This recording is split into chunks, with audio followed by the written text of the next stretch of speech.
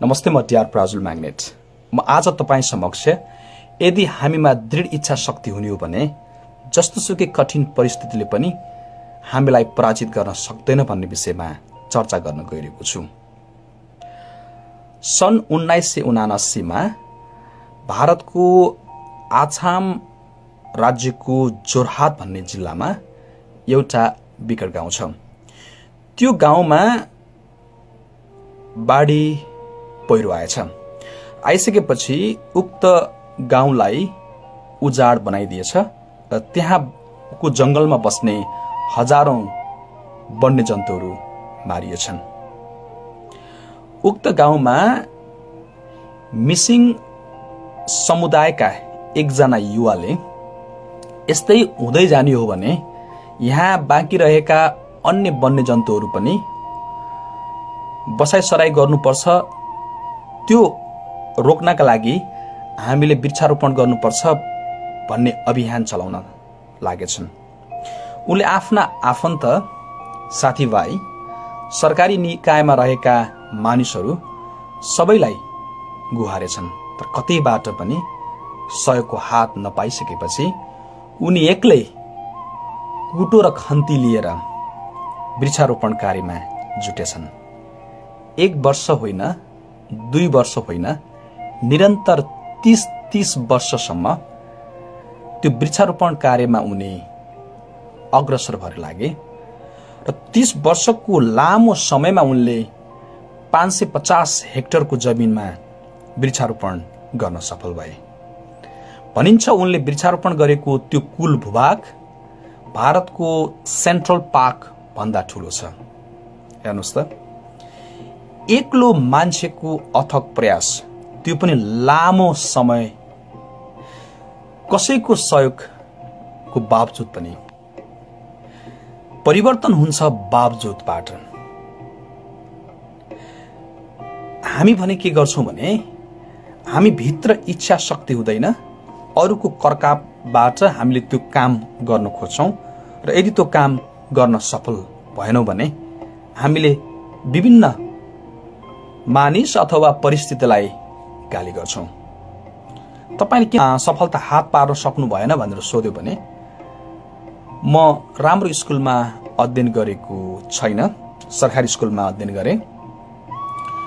मेरो बुबा आमा त्यति धनी हुनुहुन्न र म राम्रो देशमा पनि जन्मिन भनेर यस्तै खालका दोषारोपण गर्ने बानी हामीमा छ। यदि तपाईँ विद्यार्थी हुनुहुन्छ भने तपाईको फुल टाइम जब भनेको अध्ययन हो। तपाईले अरू काम पनि गर्न सक्नुहुन्छ, तर तपाईले मैले परीक्षामा राम्रो गर्छु, मैले अध्ययनमा अति नै राम्रो गर्छु भन्ने यदि दृढ संकल्प लिएर अघि हिँड्नुभयो भने तपाईलाई कसैले रोक्न सक्दैन। तपाईका अगाडि कतिवटा प्रतिस्पर्धी छन्, त्यसले पनि कुनै महत्त्व राख्दैन। तपाई कस्तो स्कुलमा अध्ययन गर्दै हुनुहुन्छ त्यसले पनि कुनै अर्थ राख्दैन। तपाईलाई अध्यापन गर्ने शिक्षक शिक्षिकाहरू कस्तो हुनुहुन्छ त्यसको कुनै अर्थ रहँदैन र तपाई कस्तो विद्यालयमा अध्ययन गर्दै हुनुहुन्छ त्यो पनि गौण रहन्छ। यदि तपाईमा दृढ इच्छा शक्ति छ भने, यदि तपाईले सफल भन्दा सफल भएका व्यक्तिहरूको जीवनी अध्ययन गर्नुभयो भने उनीहरूको जीवनीबाट हामीले एउटा साझा गुण निकाल्न सक्छौं, त्यो हो दृढ इच्छा शक्ति। यदि तपाई व्यापार व्यवसाय गर्दै हुनुहुन्छ भने हो, व्यापार व्यवसायमा धेरै कठिन परिस्थिति आउँछन्, तर पनि यदि तपाईमा दृढ इच्छा शक्ति छ भने तपाई त्यो कठिन परिस्थिति र प्रतिकूल परिस्थितिलाई जुझ्न सक्ने सामर्थ्य प्राप्त गर्नुहुन्छ।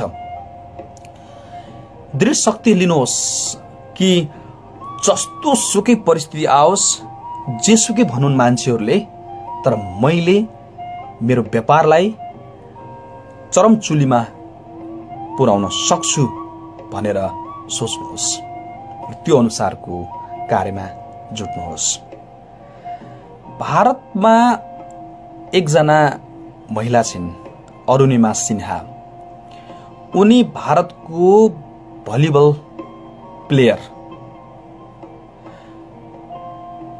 त भलिबल प्लेयर ट्रेनमा हिँड्दै गर्दा उनको ब्याग र उनले लगाएको सुनमा लक्षित गरी केही मान्छेहरूले, चोरहरूले आक्रमण गरेछन्।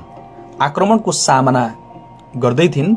गर्दा गर्दै उनलाई रेलबाट बाहिर फ्याँकिदिए ती मान्छेहरूले र 1 घण्टा होइन, 2 घण्टा होइन, होल नाइट उनी रेलको लिगमा बस्नु पर्यो र पछाडि आएका ट्रेनले उनको खुट्टा कामै नलाग्ने गरी भाँचिदियो।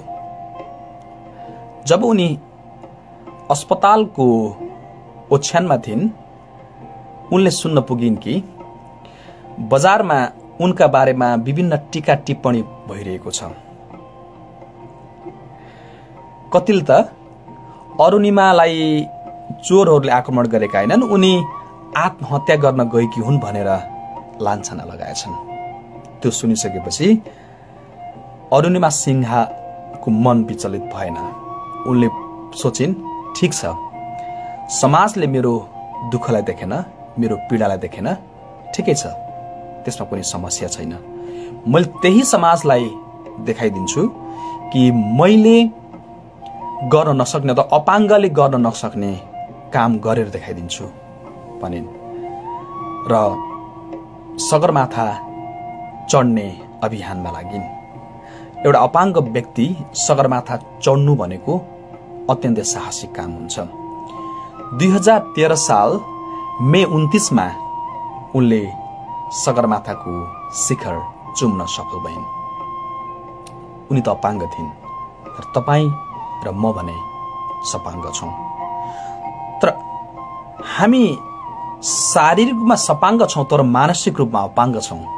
अब चाहिएको छ मानसिक सपाङ्गताको। मानसिक सपाङ्गता मनमा लिएर अघि हिँड्नुपर्ने दिन आएको छ। त्यो गर्यौं भने अरुणिमा सिन्हाले 2013 साल मे 29 मा सगरमाथाको शिखर चुम्न सफल भए जस्तै हामी पनि सफलताको ताज पहिरन सक्छौं र जादव मोलाई पेङले 2012 सालमा फर्स्ट म्यान अफ इन्डियाको उपाधि हासिल गरे जस्तै हामी पनि हाम्रो क्षेत्रमा विभिन्न उपाधिबाट विभूषित हुन्छौं भन्दै आजलाई त नै हस्त। धन्यवाद, नमस्कार।